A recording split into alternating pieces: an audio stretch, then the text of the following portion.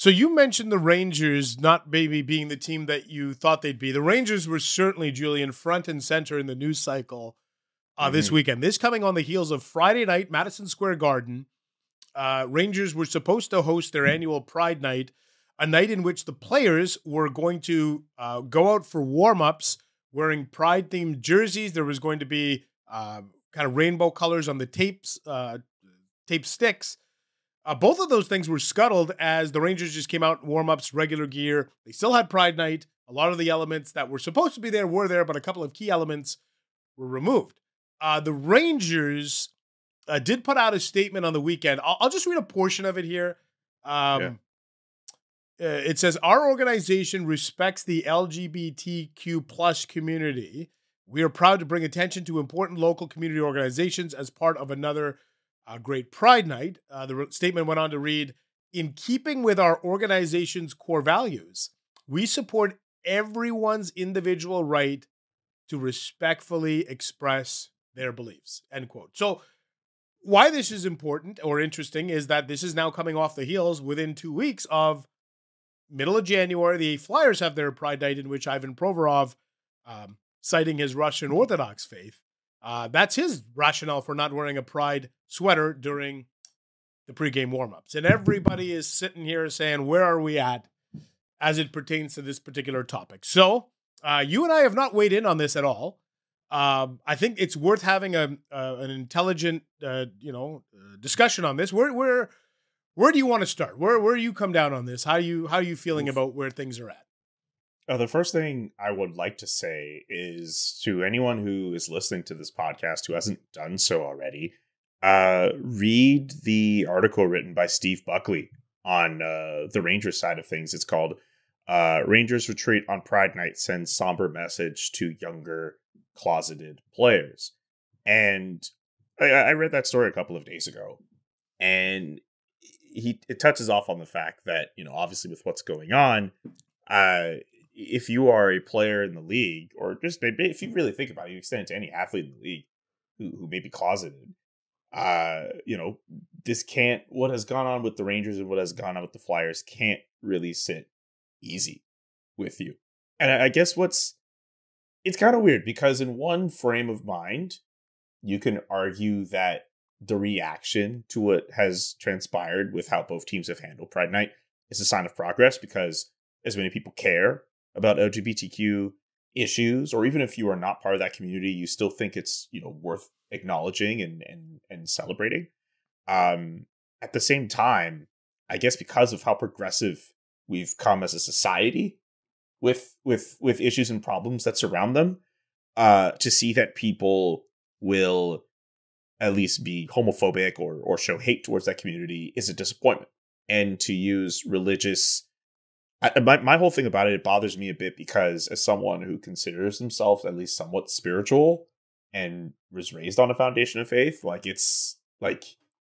I feel like it's like hiding behind religious beliefs is just a little bit of a weird rationale for me, because the same religion, I mean, if you really tie it down to every single religion, they tell you to love that neighbor and yeah, it's just a bit weird that because of your faith, you don't feel you should wear a jersey that has your name and your number in rainbow. I just think that's just a weird rationale to justify faith. And look, I just think it's a bit weird in the case of Ivan Provorov. The Rangers thing, I mean,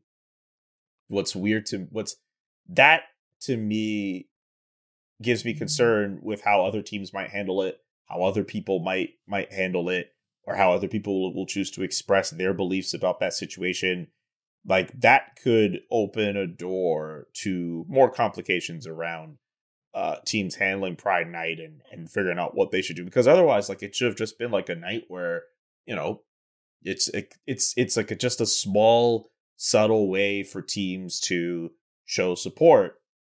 And now it might turn into essentially a witch hunt. What if we start looking at other warm-ups and we're thinking, okay, this guy doesn't have tape, or this guy's not wearing a jersey? That should be completely besides the point. It should just be a subtle way for organizations to show support for those communities. But where do you come down? Okay, and let's go back to Provorov for a second.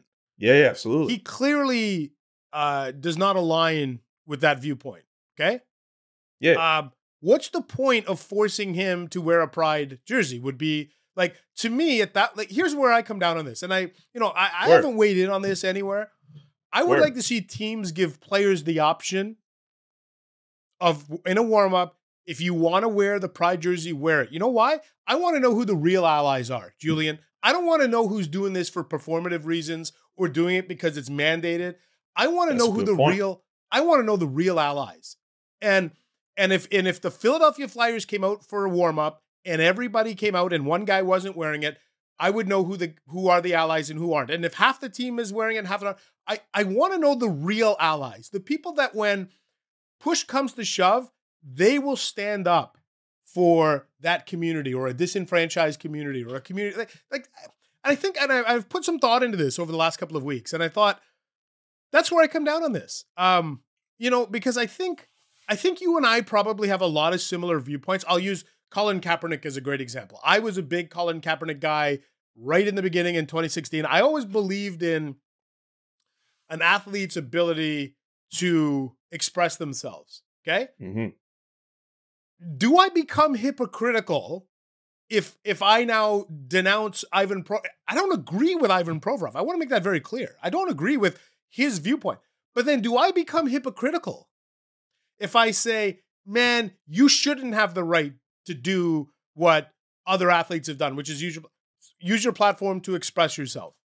Am I guilty of being hypocritical? And I think in trying to digest this over 10 days or 2 weeks, I think the answer is yes. So I will come down on this and I will say, I want people to be authentic. I don't want athletes to be performative. I don't want them to do this because, oh man, that guy's wearing a jersey, I better wear a jersey. I want you to believe in the cause. I want you to truly be an ally. So if a handful of New York Rangers players came out and said, we're not comfortable, I don't want to see you coming out and being a fake ally. What the hell does that do for us? Tell me, can you explain to me, how are we further ahead? If Ivan Provorov wore a Pride jersey that night, do we magically alter his viewpoint? No, I would much rather have a good, try to engage people with thoughtful conversation and dialogue and education and hope to maybe sway their viewpoint. But I think sometimes this comes across as like, we want everybody to be on our side of the fence. And I think you know this as a person of color, just as I do. There are going to be racist people out there. There's going to be homophobic people out there. There's going to be misogynistic people. There's going to be all that. There's no magical finish line that we're going to get to it and you and I are going to high five each other, Julian. We did it, buddy. Racism is gone. Racism is over. All we can do is our best to try and engage people in thoughtful dialogue. I don't think putting a jersey on, if you don't truly believe in it, does anything. I don't think it does. I can understand that viewpoint. I guess let's put the shoe on the other foot. Again, I'm going to assume that you probably have a lot of the same viewpoints kind of socially as I do. I'm making some assumptions. Okay. Sure. Now, let's say there's an NHL game or an NFL, pick your sport. And the team has decided that night they're going to honor the local police department. Okay. Which many teams do. Okay. And they say in warm-up, we're all going to wear local police department themed jerseys with our logo and their logo. We're united as one, whatever. Okay. Now, one player on the team is a person of color who says, I'm not doing that because I don't believe in the way that certain police members treat, certain groups. And would you not applaud that person? I would. I as a person of color who, right. I mean, I have to say, like, I'm fortunate that I have not had any negative, or at least not to the point of other people, at least with interactions with the law, but obviously knowing what has happened. I mean, we're coming off a couple of days from what happened with Tyree Nichols, right? Yeah, with police officers. Yeah, I think if a person of color were to go through something like that, I think they'd have every right to feel that way. But we also know, knowing the sport that we cover, if they were going to do that, the blowback on that would be insane. Insane. on that player. And I have to admit, like, that would be I'd feel for that player because, you know, they would probably be one of the loneliest players in the world to go through something like that, because considering how teams, especially in the NHL, have embraced support of law enforcement, and that's their right to do. But I to your point, yes, like, people should have that right to exercise what they feel, but also at the same time, and I'm sure you understand this too, freedom of expression does not come with being, you know, without consequence. Exactly. Right? Like 100%. If you're Ivan Provorov, just like if you're that player who's going to say that they're not down to support this law enforcement night, you know, you're going to have to come with that blowback. What I also think is very interesting with your example here too is, could you imagine if a player says that they don't want to do this, but the team pushes back, right? Because if you're the Flyers and you do what you did, you know, I feel like you kind of open up a door, obviously, for people to be like, well, you know what? If this team found a way to make it work, like, why can't I do this? So can you imagine? And I guess we're dealing in hypotheticals right now. But could you imagine if, like, a player did your example, or if some team, we're coming up on February. What if some team does a Black Lives Matter thing and someone's like, I'm not doing this? Like, this just, for me, this could be like a Pandora's box but of, my like, point, headaches. Yes, for teams. Okay, but it is a Pandora's box. Of it is. It could easily be that, as opposed to people just saying, you know what, just wear your jersey and go on. Do you want a player who doesn't embrace Black Lives Matter to wear a Black Lives Matter shirt? If in his heart he doesn't believe in the cause, do you want him skating out there, walking out there? No, my answer is no. I want the real allies, the real, like, okay, so I guess that's where I come back. Here's another counterpoint to that too. Yeah. And maybe this might come across as more of a generalization than anything else. But I think, by comparison, with the NHL to the NBA, the NFL to a certain extent too, I would, and again, it's a bit of a generalization, and I don't think it's that reflective of some of its fans too. A lot of people like to make assumptions that the NHL is not the most progressive league when it comes to the people in it. There are obviously people in the league who are progressive, but a lot of people like to make that assumption that they're not. If you start getting to a point where you're just like, you know, let the real allies wear the shirts or do their gestures and whatever, I feel like you open yourself up to maybe not disappointment in your case or my case, but I feel like you start opening the door to a lot of people just saying, all right, I'm not doing this.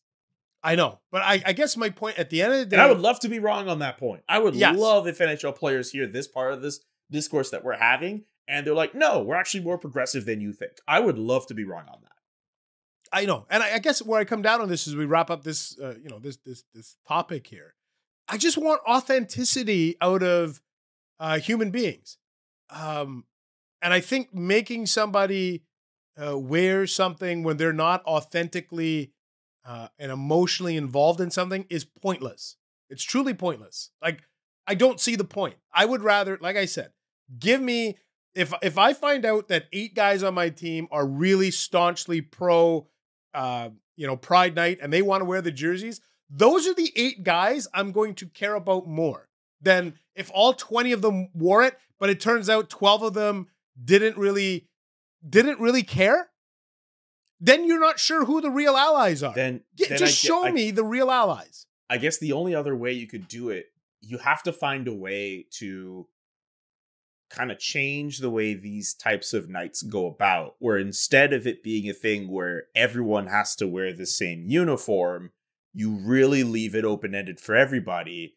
And then you just let the real ones who want to come out with tape or wear the jersey or do something special. Yes. I guess that's a really good way to go about it. It's just that because of the way that they're structured now, like if the expectation is that everybody wears these shirts and everybody shows that they're about these causes, because I guess that's the best way to do it. You know, like if a player wants to Like, it's cool to see like rainbow tape in warm up. Why not like follow through and wear it during a game? Like, wear tape that's good enough to put on your stick to to have it for 60 minutes. I don't know.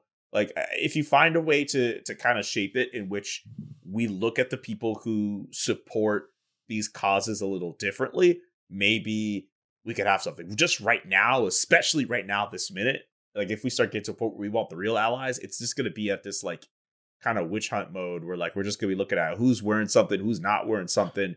You got to change it around a little bit. I agree with you. I agree with you there. And I think what happens is we live in a society in an age in which things feel very polarized, right? On either side. I think there's more people in the middle willing to have a very intelligent, nuanced conversation that's rooted in empathy than we realize. And so we get into these two camps and we're like, you and us. And then there's actually more people in the middle that are probably more open to how can we support the disenfranchised communities? How do we be allies for them in a way that's not as divisive? I don't think it has to be this divisive.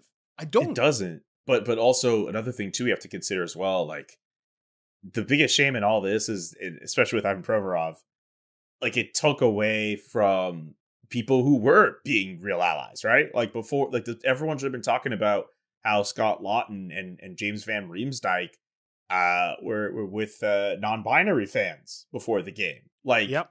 Like that's something else that has to be taken into account too. Like, because people, especially now, if we get to a point where we're like, hey, let the people who are, allies show their true colors and let everyone else not do their thing.